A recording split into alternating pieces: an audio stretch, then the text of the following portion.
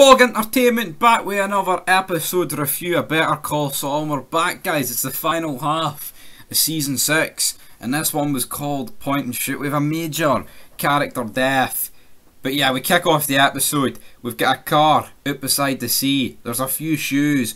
It's Hard's car. I caught on to this at the time, but I was kind of wondering, what's going on there? But then we cut back to present time with Howard on the floor dead. We've got Kim. We've got Jimmy. They're both, in hysterics. Lalo basically tells him to calm the fuck down. Come on. Come on. And then basically gives him instructions. He basically says to Jimmy that he is going to go, start driving. He's going to go to this house, get the gun. He's got to get a camera to prove that this person's dead. He's got to open the door. This black guy's going to open the door with glasses. And then he's going to shoot him. But even though this well-mastered plan would go according to plan, if Jimmy went, Jimmy basically pleads his case for Kim to go, because he's like, well, if a woman raps the door at that time, he's not going to feel threatened. Well, if I start rapping the door, he's going to feel threatened. Which, I mean, two things. One, he's obviously doing it. Jimmy, like, the real reason he did this was to get Kim out of harm's way, so she could, like maybe just go. Just fucking phone the police and then sacrifice Jimmy. Like, he was never going to keep let Lalo just stay in that apartment with him. With her, I mean, but even then, we quickly find out what happens to Lalo. Kim's like, no, I'm not going. Then basically she just decides to go. On the way there, she sees like a bunch of police officers. Doesn't really know what to do. She's like about to ask for help, but doesn't. And they just continue going. But then we basically get Jimmy gets fanged by Lalo. We get that scene where Jimmy's on the deck and he's like looking. It's like the scene where like Gus, as he was lying on the swimming pool on his side. Then of course we had Walt do it when Hank got killed, and now of course we've got Jimmy doing it here. I mean, again, he was looking at Hard, so yeah, all those kids games him and Kim were playing, and then it got Hard killed essentially. Hard deserved better, but he got absolutely jobbed it, But as you can quickly tell here, Lalo has a different plan in mind, because as Kim is about to, as the door is about to be opened, Mike from out of nowhere shows up and basically brings Kim into the house. Then she like breaks down. Gus is watching this on the monitors, and then basically Kim gives Mike all the information that he really needs, and then basically she's like, oh, he's going to kill Jimmy. He's like, Jimmy talked him out of him going, so okay. I mean, obviously Mike pushed the gavel here, but hold on. If it was such an elaborate plan, it's clearly that Lalo didn't give a fuck about who went, because he was just using it as an excuse to get to the lab. And that's exactly what he was doing. Mike quickly puts that together, so Mike did it pretty smart. But what I didn't like about this is Kim turning around and saying, why didn't you help us? And it was like, fuck off, Kim. You know what I mean? Why didn't you help us? Mike is not your fucking personal security guard, like. You know what I mean? Like, it's like, well, what the fuck are you supposed to do? I never really got that, to be honest. But as this is all going down, Mike warns Gus over the phone, basically.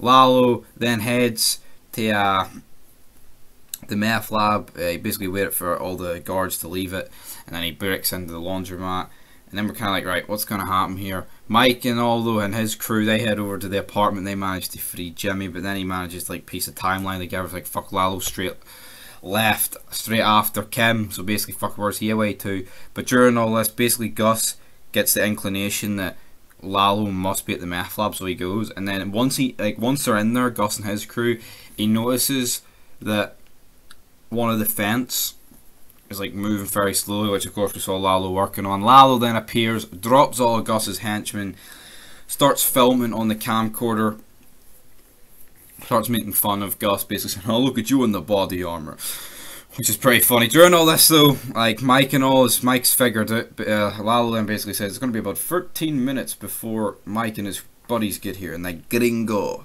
get here.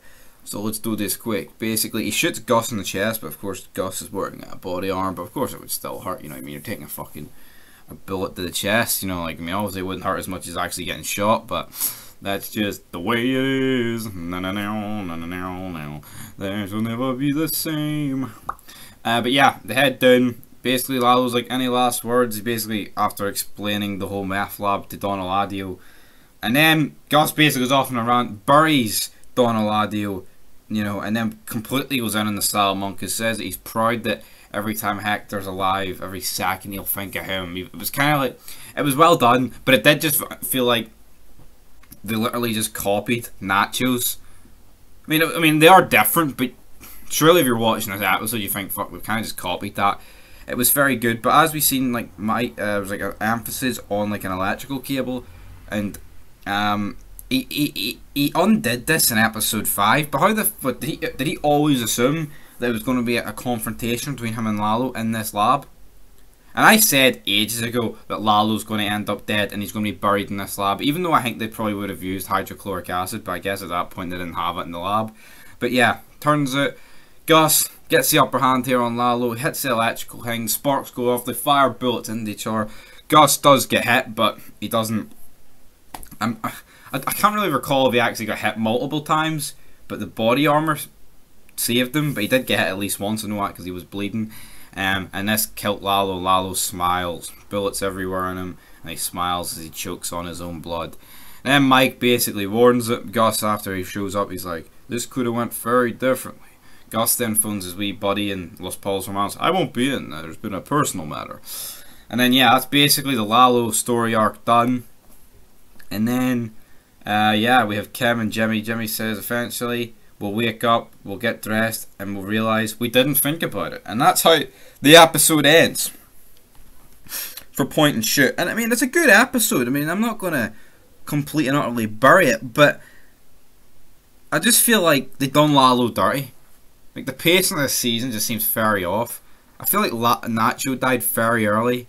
Lalo's died almost too soon, since he got brought back into the fray things. And like, where are we going? We've got 5 episodes left. You know, like, what was the next 5 episodes going to be? Kim and Jimmy getting the grips with what just happened? I don't know, but yeah, pretty sad. Howard gets buried in the same grave as Lalo in the lab. You would never fucking guess that Walt and Jesse are working above those two. And again, like, how long is it taking them to build this lab? Like, actually complete it? It's fucking taking forever. But Mike here doesn't actually say to Jimmy that Lalo's dead. He just said Lalo ain't coming for them. Which, I mean, obviously, they're petrified. They would still think, oh fuck, Lalo's still alive. Mike's never going to say that he's dead. You know, all that good stuff. But yeah, Lalo's dead. Major character death. But again, like, with this problem with prequels, it's like, well, why is there like no mention of like Lalo's disappearance in Breaking Bad? You know, like, nothing. Right? Ideally, you would have had like a scene where Gus is talking to Hector in Breaking Bad. He like says like, "What I've done to you, Lalo," and then say like a bunch of other shit that he's done. But no, it doesn't. I mean, it's just a bit of a mess. They've just shoved this character in. I mean, it doesn't completely derail the timeline of the story, but it's more of a burden, you know, like when you try to piece it together. But it made for good TV, this episode. I'll give it an 8 out of 10. But at the end of the day, you knew Gus couldn't die, and you knew Lalo was never making it out of the lab once he was in there, to be honest. But anyway, I'll give it an 8 out of 10. Until next time, that'll do it for Point and Shoot. Until episode 9. Peace.